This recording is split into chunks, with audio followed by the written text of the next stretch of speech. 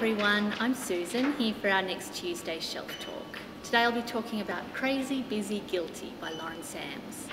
This story is contemporary Australian women's fiction, and we have copies in physical print as well as e-book through BorrowBox and e-audio book through RB Digital.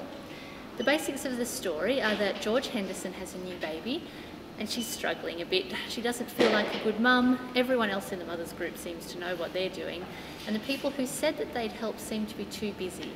So George decides to go back to work, of course. I enjoyed the light, fast-paced nature of this story and how relatable the characters and situations were.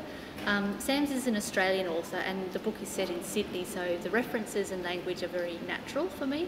Her characters also have very distinctly Australian voices, and so when I was reading it I could really hear how they would sound.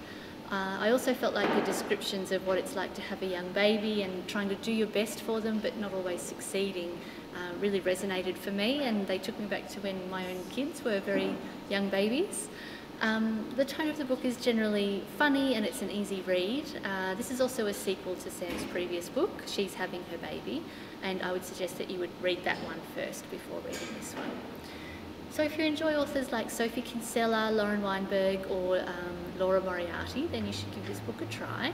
So that's Crazy, Busy, Guilty by Lauren Sams.